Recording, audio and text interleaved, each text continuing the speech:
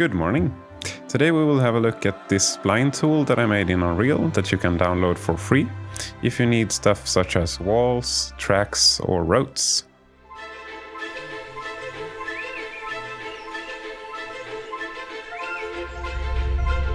So first things first, head over to the Gumroad page, linked down below, where you can read up on the features and then download this. So just type in your email here and you will get a download link. Then view content and hit download. And if you want, you can give it a 5-star rating as well. That helps me a lot. So after you've downloaded, just right click and extract the folder. And inside the folder, you will find a few files. Some uAssets files, and just copy or cut all of these files into your content folder of your project. You will see that it automatically appears in your content browser, and that's all you need to do to install it. So the first one is the deformation one, and you can use this one for stuff like roads or rail tracks or some bendable fences. And the thing you need to do in order to get this to work is that you need to type in the length on the x-axis of your mesh, which is listed here in the description. So you can see the default is 100. So for this demonstrational purpose, I've downloaded this very nice rail track from Sketchfab. I'll link it down below. And if you hover over the static mesh in the content browser, you can see that the approximate size, it's in the middle of all the text here. You can see that the approximate size is 160, which is what we'll type in here under the mesh X length. And it's always the X axis that we're working with here. So for the actual mesh, go to Edit in Blueprint, and then under Construction Script, you'll find a node called Add Spline Mesh Component. And if you click it, here you can change to your mesh.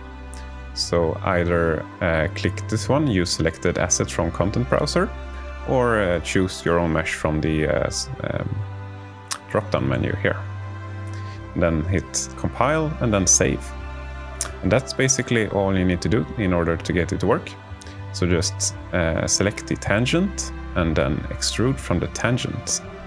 And you can move it along whatever axis that you want, and it will automatically update the instanced mesh and bend it along the spline path, basically. So yeah, use this one for rail tracks or roads or some fences, dirt paths, yeah, whatever you can come up with. Looks very nice.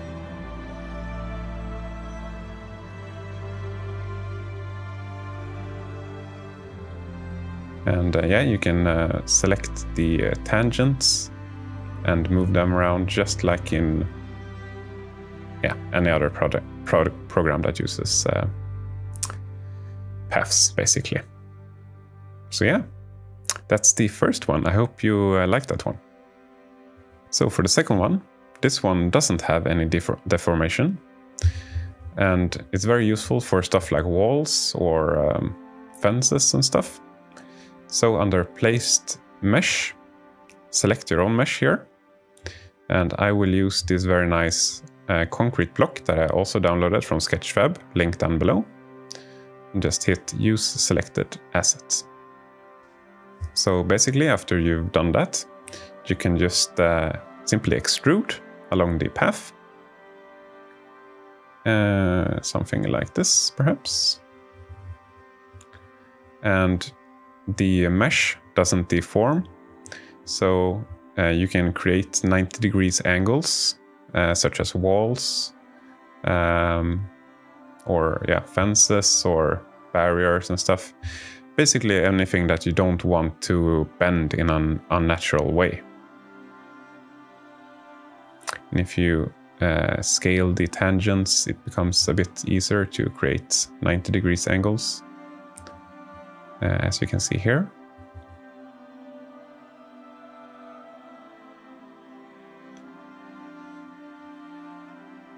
Yeah, so you can create something like this, perhaps. Then keep on extruding, and yeah. So for this one, you have one property that you can change if you want, and that is the offset, the spacing between the objects. So if you select the blueprint again, here you can see mesh offset, and yeah, you can offset the mesh depending on what you're using it for.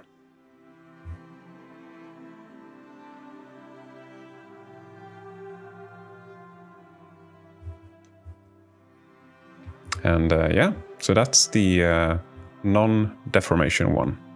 So you have two options, one bendy or one not bendy, basically. Hope you like this one as well. So for the third one, we will have one with basically anything that has cables or wires. So for this one, I've included a electrical power line pole, and I will just duplicate it a few times here. So select one, and then under next mesh, you can select the next one in line, and it will automatically connect the wires between the connectors. And I will show you in just a bit how this is set up and how you can use your own. But yeah, basically I've included this power line mesh in the pack, so you can try it out with this one. Yeah.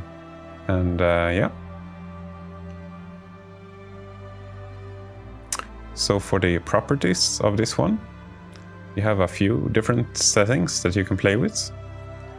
The first one is reattach cables. So basically the way this is built is that if you move it, it will automatically recalculate the position of the next one, but not the previous one.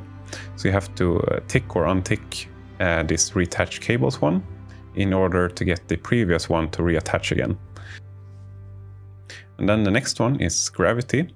So if you want the cables to have either a preset gravity, you can check this box, or if you uncheck it, you can set the gravity for each of the cables on your own. So if you want a really loose hanging cable, you can increase the values here. Or if you want a really stiff one, you can set it to 0 to have it straight from point A to point B. Depending on taste and your project. So yeah, that's the third one. I really hope you like this one as well. So you're probably thinking to yourself, well, if I want to add my own mesh to the third one, how can I do that? And how can I add a new connector point? And I will show you here. So open up the blueprint, and it's not as scary as it looks. Basically, we just have to duplicate a few things and change the number. So here is the mesh I've included in the blueprint pack. So if you want to change it, just change the static mesh. Then you can see here we have 4 different wire connectors. And these are actually basically spheres that have a set position in order to find the tangent end for the next one, basically. So under rendering, you can see that I've set it to non-visible. But if we change it back to visible, you can see that, yeah, the connectors are spheres. So in order to make a new cable, just duplicate these 2. And you'll see that it's now called wire connector 5. And then position this on your mesh where you want the connector to be. And I will just unhide the 4th one to make it a bit easier to see what we're doing. So yeah, now you have a 5th connector point. And we just need to change a few things in the blueprint in order to get this new one to work. But basically it's mostly copy and paste, so don't be intimidated by all of these nodes.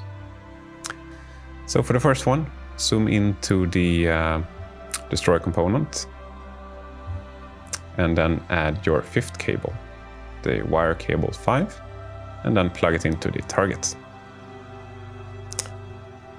It's not harder than that, basically. So duplicate all of this,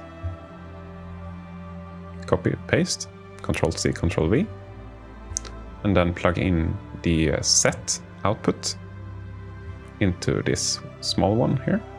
Then connect the set output to this one small here. You can hold Control in order to drag it and rename it to cable 5. And then if you zoom in, you'll see a few things called 4, which is not what you want. So grab your wire connector 5 and then just drag and drop it onto the node, onto an empty area, and it will replace it with the new one. And do the same thing for basically everything else that has wire 4. So wire cable 5 instead of 4. Yes, correct. And then compile, save. And finally, over here, copy and paste a row for the cable width and gravity. So I'll just expand this a bit and then copy and paste the 4th row. And set the set output to the next ones. And under wire cable 4, we will replace this with our new wire cable 5. Drag and drop onto an empty area. From the random float, insert it to the set input. And I think we have 2 more here. Yeah. So wire cable 4, that's incorrect. We need to replace it with wire cable 5. And then here you can see that we have a variable. So we need to copy and paste this 4th one and rename it. So copy, Ctrl-C and Ctrl-V, paste it, and rename it to cable underscore 5 underscore gravity. And then replace this one with the one in the construction script. There we go. And oh yeah, almost forgot, connect this one to the one that we pasted earlier. So here. And yeah, that's all there is to it in order to add a new wire to your mesh. And you can of course change the mesh that you're using for something else, maybe another model, or yeah, you get the point. So yeah, that's all my free blueprints for splines in Unreal. I hope you like them and get some use out of them for your next project. And I would also like to give a big shout out, thanks to Unreal Nick for the rail tracks that I used in this video, and the concrete block made by Shastamir, also on Sketchfab. So thanks for watching, and I'll see you next time. Bye.